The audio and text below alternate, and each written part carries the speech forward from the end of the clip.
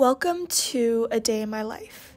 I wake up before 7 a.m. every morning, get breakfast as soon as the dining hall opens, work on the weekly labs and assignments, go to classes, more classes, too many classes, finally get to bean into practice, squeezing in some movement at the end of the day, sleep and repeat. Wake up, breakfast, work, classes, work, practice, workout, repeat. Wake up, breakfast, work, classes, too many classes, work, practice. I'm tired. Hi everyone. It's been a hot minute. I'm seriously not going to downplay it when I say college and going back to school can really take a toll on you, your mental health, your physical well-being, everything. And school life has definitely been getting the best of me. We're picking our rooms for next year right now. This is so scary. I'm in my housing portal. I'm trying to get a single, so... Oh, wait, 30 seconds? Okay, 3 seconds. It's the third quarter, final quarter of the year, the quarter before summer. I think this is a great time for some reflection. So let me walk you through what freshman year looks like to me so far. Okay, I gotta call my friends now, bro. That was intense. Okay. In fall quarter, coming to college, the experience was fresh. You're afloat, but excited about the independence. You're finding your community, and every day seems like a new adventure. In winter quarter, you've found some sense of community, but things are still changing. Relationships are still being evaluated. Now, in the third quarter, you're seeing patterns. Days start blending together, wearing the same shades of gray. Your sense of time distorted by the sameness of it all. You develop routine in your days, routine in the people you're surrounded by. Around this time, I find myself just falling back on discipline, on routine, to get through my days. It's easy to tell yourself to just do it, keep grinding, treat yourself like a machine. But you're not a machine, you're a human. And you can get burnt out, and you can feel tired. The 10-week quarter system is just like go, and everyone is just always grinding. It's hard not to question whether or not you're doing enough.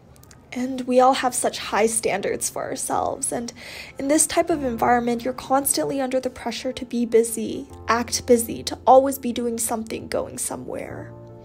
Sometimes I wonder if I'm actually busy or if I'm just being busy, acting busy. I think one of the biggest, quite toxic things I picked up and started telling myself constantly this year was that if I wanted it enough, I'd make time for it, I would do it. If not, then I didn't want it enough. Whenever I lost motivation for anything, I would just keep repeating that to myself. I would tell myself, Hannah, so you don't actually want it, do you? You know you want it, but you're just lazy. You don't want it enough, so want it enough. You're just lazy. Stop. You are enough. What do you want? You want happiness. You want health. You want to feel loved. You want to spread love. You want to spread joy. You want a college experience that you can look back fondly on. You want a break. So give yourself a break. Do something fun, something that makes you feel confident, something that rejuvenates you so that you can come back the next day feeling refreshed, ready to tackle the next challenge. We really forget to take care of ourselves during these times, but really in order to give our most out to the world, we have to first make sure we give ourselves enough. Make sure your own cup is full before you try pouring it to all the other areas demanding your attention nowadays.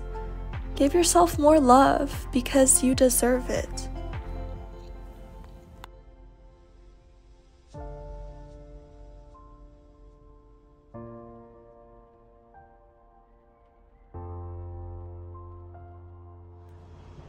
I got a takeout. It's like such a pretty day. It's obviously like springtime. It's Friday, so we got a lot of fun things planned. Very exciting. I'm very excited. So happy it's Friday. Yeah, let's eat. During this time, routine can get monotonous. The days start getting long and boring. The key is to fall in love with the things you're doing on an everyday basis. That way you can find joy, interest, and change in routine. Romanticize your life and don't be afraid to have your main character moments. Fall in love with the things you're doing on an everyday basis. Fall in love with the everyday interactions you have with friends. And you may just find that things aren't so bland, but much more colorful. Because beauty is in the eyes of the beholder, so maybe a shift in mindset and perspective can help you become that person that chooses to find the simple, mundane, routine things colorful and beautiful. It's such a pretty day. You see that? It's beautiful. I'm so content with life right now. Although my life has never been more routine-driven, more seemingly monotonous, and my relationships seemingly stagnant, I've never been more grateful for this sameness. I feel so firmly grounded in my life. Because life is so simple. There's nothing overly exciting, nothing out of the ordinary. Now that pretty much 6 months have gone by, I'm also starting to see which relationships are built on something stronger than just the initial dependence we had when being thrown into this new environment. It's crazy how much my social circle fluctuated throughout these past 3 quarters. I had multiple fallouts with friends I thought would be my bestest friends for the next 4 years. I had a friend group for the first time in my life, but realized with time that some of those relationships turned fragile in a group. So many changes to my relationships happened in order to bring me to today.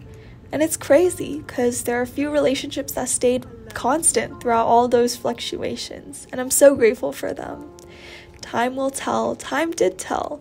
The people who stick by your side through the good times, the bad times, but more importantly, the people who are with you through the exciting times, but also were there adding color to the monotony of routine times. Because of them, routine is something that you look forward to just a little more. Because of them, you're more confident. Because of them, you don't feel lonely, even when you're alone.